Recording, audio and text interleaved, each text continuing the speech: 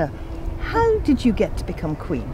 I wrote an essay and then went for an interview. And what did you write in your essay? What do you think made them select you as the Queen of Puck? Did you write a really, really nice letter? I guess. What did you say?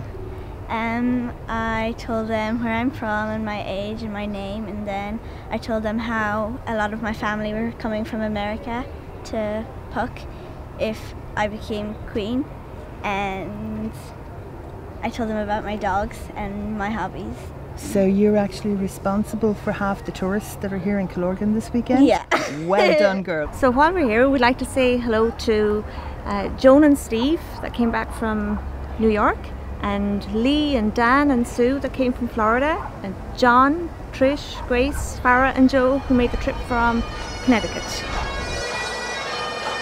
There's the 90 call for the final next one.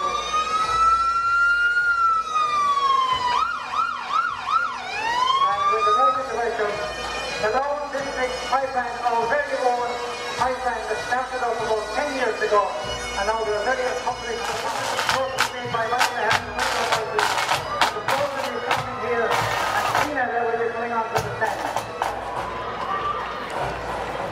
The cool on the road under Monty Figure and One Man and Eric, and this got Energy All.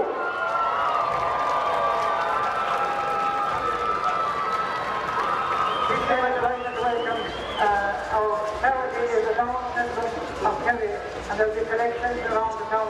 And now, while we be taking the boat from his store, I'm going to ask the previous up there. Please for the Queen of Fair, Ella Foley, who's going to address you all to come here. Ella, come over to this nice house here again to you. With a dinner left of about 60 crown, big cross. Hit it! Hit it! Hit it! I love it.